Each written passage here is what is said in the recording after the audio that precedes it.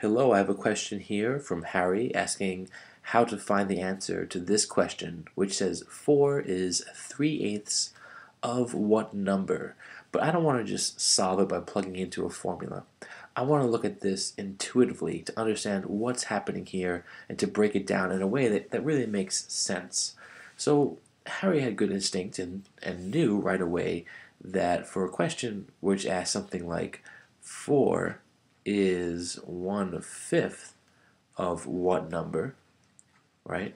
If this was the question, which says 4 is 1/5 of one number, what we can do to solve this is take 4 and multiply it by 5 to get 20. So the answer is 20, right? Because 4 is 1/5 of 20. To understand the question up here, let's examine this a little bit further and look at it intuitively about what's happening in this simpler example.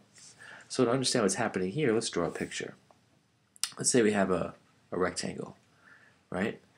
And you're saying that 4 is 1/5 of this rectangle. So we're going to cut it in 5 pieces. 1, 2, 3, 4, 5. So let's pretend that my drawing's perfect then, that each of these pieces are actually exactly the same size.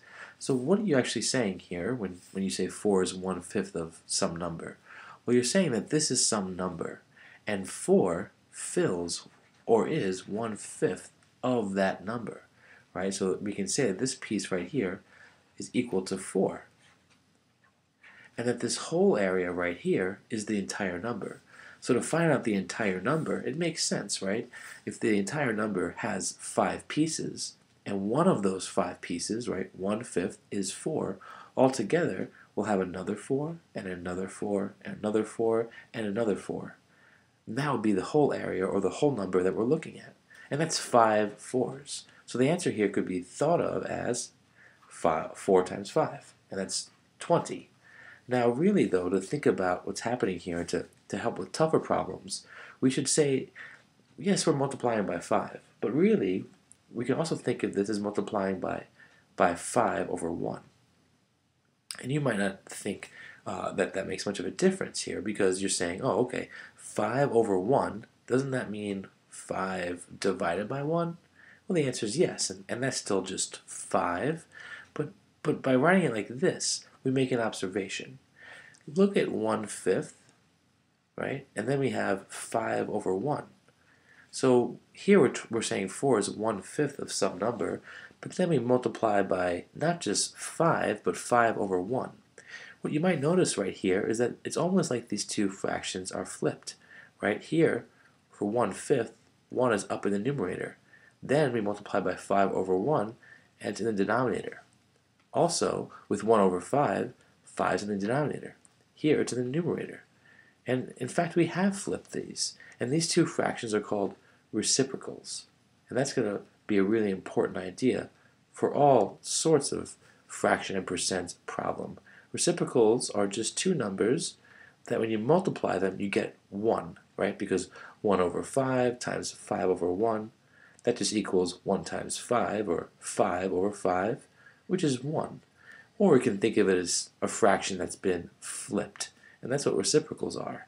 So here, Harry's solution so far and strategy is to just multiply by the reciprocal. And in fact, that does work in all cases. Here, with 4 is 3/8 of one number, to find this out, I could take 4 and multiply it by not just 8, right? Because if it said 4 is 1/8 of one number, we multiply 4 by 8, and that would be 32. But here we're multiplying by the reciprocal, so 8 over 3. And here to solve that, we do 4 times 8, which is 32, over 3.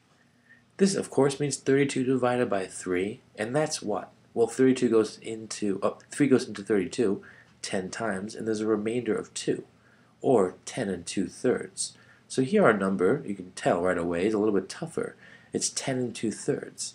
But what's really happening here with a picture? How can we understand this strategy and why the answer is 10 2/3?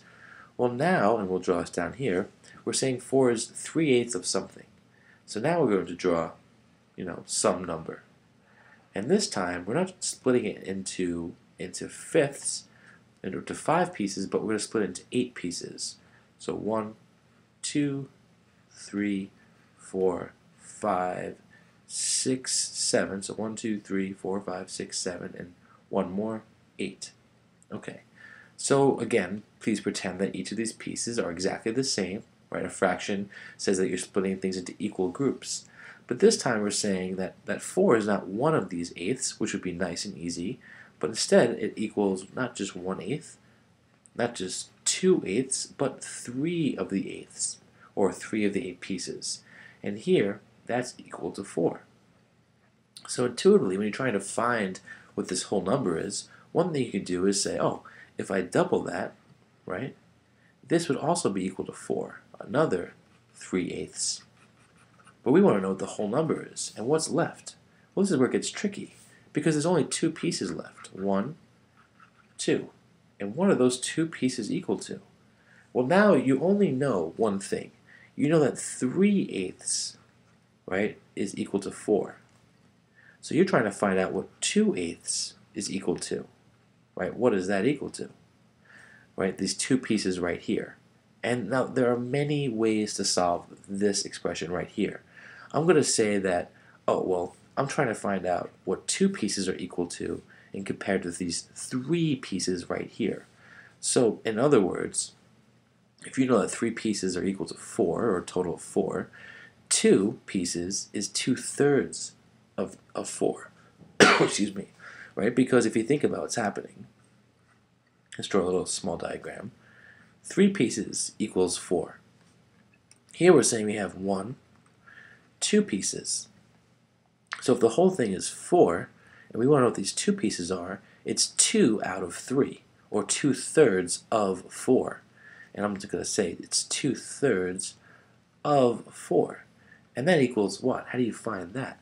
Well, to find 2/3 of 4, what you could do is multiply 2/3 times 4, and that's 8 over 3, right? 2 times 4 is 8 over 3, and then we can simplify this. 8 over 3 is equal to 2, because 3 goes into 8 twice, with a remainder of 2/3. Wow, what does all this mean? Well, again, we're trying to find this whole number, right? This whole big piece. We just said that if 3/8 is 4, another 3/8 is another 4, so far this number is 4 and 4 more, and, well, this mystery number, we just solved that, is 2 and 2/3, right? That's what these 2 pieces equal. Add them all up, and we get 10 and 2/3. Now that's exactly what we got before with this algorithm right here, where we're multiplying by the reciprocal. But you can think of it intuitively in the sense of any picture that you have. It just gets a little bit tricky when you have fractions or fractions of fractions that are left over. Now, how can this all be solved algebraically? Is there even a more powerful way of solving it? The answer is absolutely. So let's look at that. 4 is 3/8 of what number? Okay. Well, the key here is to translate this into an equation. 4 is, right, equals, and is are synonymous in mathematics. 3/8 of, well, of can be thought of as multiplication, some number. So 3/8 of, let's say, x. And now we have a simple problem to solve where we solve for x. How do you solve for x here? I'm going to rewrite this a little bit. So it says 3/8 x equals 4. Now to solve for x, we need to get rid of this coefficient. How do we do that? Well, that's where our reciprocal comes into play. And this is the basic idea that Harry knew from the start. How do we do that? Well, the reciprocal of 3 over 8 is 8 over 3. And we multiply both sides by this value. We want to keep things balanced, so we multiply both sides by 8 over 3. Why is that useful? Right? Because here you can really do anything you want in order to solve.